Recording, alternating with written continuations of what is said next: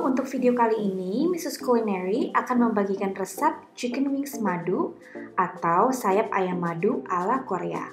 Chicken wings ini buatnya sangat gampang dan rasanya hampir sama dengan yang dijual di restoran Korea.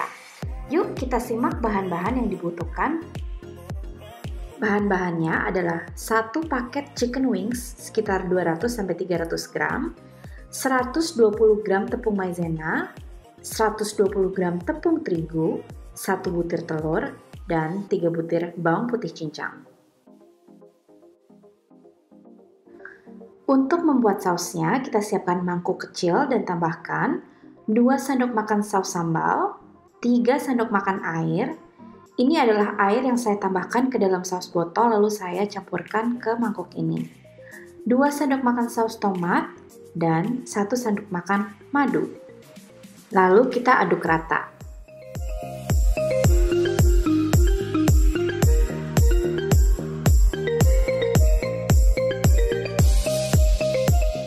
Untuk bumbu chicken wingsnya, pertama-tama kita tambahkan garam secukupnya pada ayam dan juga bubuk lada hitam.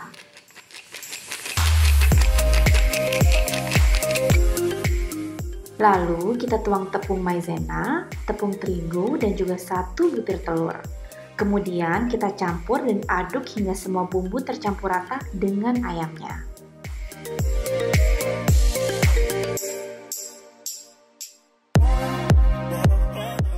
Untuk menggoreng ayamnya, pertama-tama kita panaskan minyak ke dalam panci besar. Nah, untuk mengetahui minyak goreng sudah cukup panas atau belum, cukup mencelupkan ujung sumpit kayu dan masukkan ke dalam minyak. Jika minyak sudah mulai berbuih, tandanya minyak sudah cukup panas. Lalu kita goreng ayam satu persatu perlahan-lahan ke dalam minyak panas. Kita balik sesekali dan goreng hingga kuning kecoklatan, kira-kira selama 7-10 menit.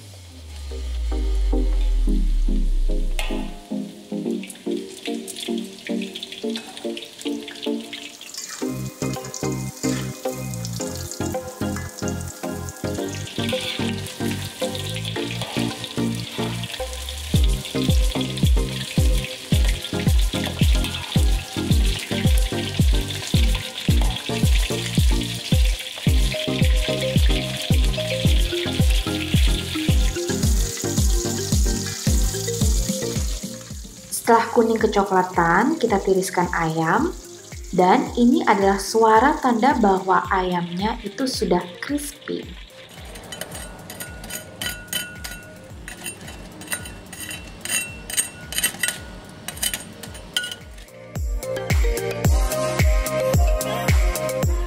Sekarang kita mau masak ayamnya dengan saus yang sudah kita buat tadi. Kita panaskan 2 sendok makan minyak sayur dalam penggorengan, dan masukkan bawang putih cincang, lalu kita masak hingga harum. Setelah itu kita masukkan saus yang telah kita buat tadi dan kita masak selama 1 menit atau hingga mendidih.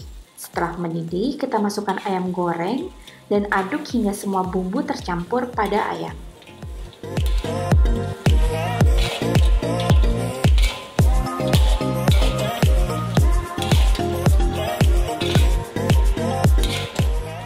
Setelah selesai, kita sajikan ke dalam piring. Nah, sayap ayam ini rasanya manis, pedas, dan juga sangat crispy. Kalian akan kalap di saat menyantapnya dengan nasi ataupun hanya digadoin saja. Bagaimana menurut kalian resepnya? Gampang kan? Yuk dicoba resepnya dan juga jangan lupa di like dan juga subscribe ke Mrs. Culinary. Kunjungi juga www.mrsculinary.com untuk melihat resep-resep lainnya. Thank you so much for watching. Bye!